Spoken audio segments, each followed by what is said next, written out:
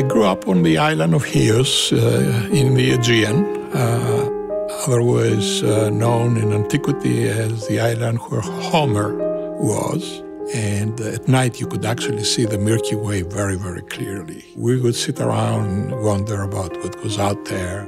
The young people used to make homemade rockets. And on Easter night, we would fire them. And it was a spectacular event. You see hundreds of these things going across the sky. And sometimes you had to duck because there was a rocket coming in from the other side.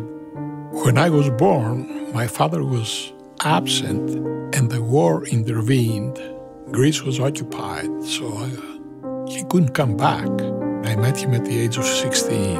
It was a tough life, but my mother had to be both father and mother. And she motivated me fairly strongly to do well in school. Soon after we started school at the University of Minnesota, Sputnik went up.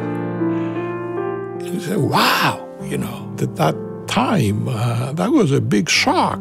And there was a certain degree of panic about this sphere that was going overhead and nobody could do anything about it.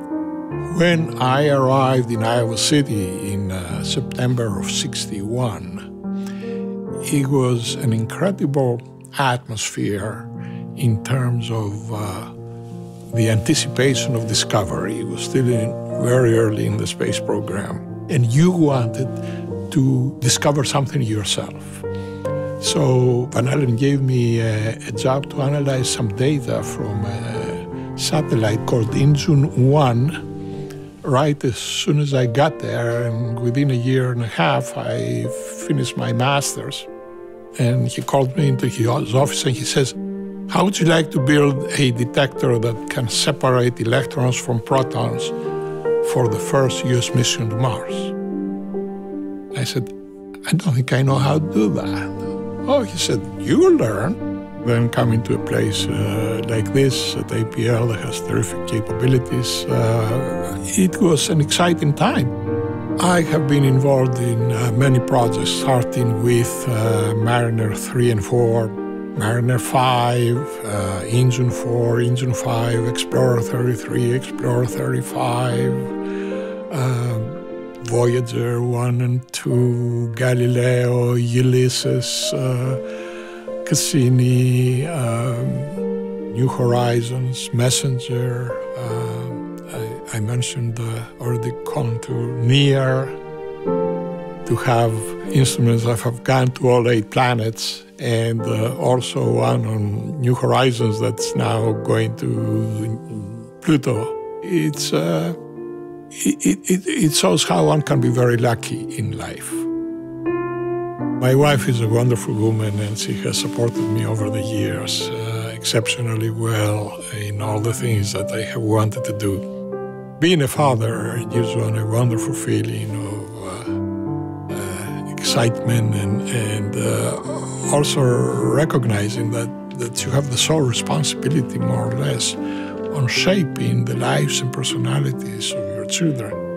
Grandchildren is a pride and joy, and they are very original in their thinking. My grandson said to me one day, how come you don't like your house? I said, who told you I don't like my house? He says, but you're gone all the time. If I could go anywhere in the solar system, I would probably go to Europa and sit on the ice and look at the majesty of the planet, Jupiter, and the volcanoes of Io in the distance. Exploring space is the frontier for this century and this generation.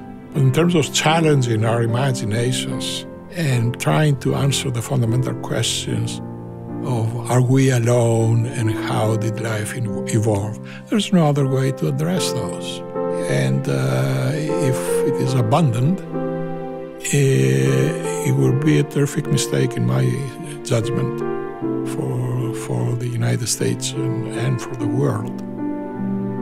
I feel exceptionally lucky that I was born in an era where humanity was ready to move into space. and then be one of the passengers in that whole adventure. So that's my dream, that humanity will cease to be a center of antagonisms for nations and peoples and races, and that we'll all stay together and build together to a sustainable future. This is a spaceship we are passengers of, and we absolutely need to preserve it.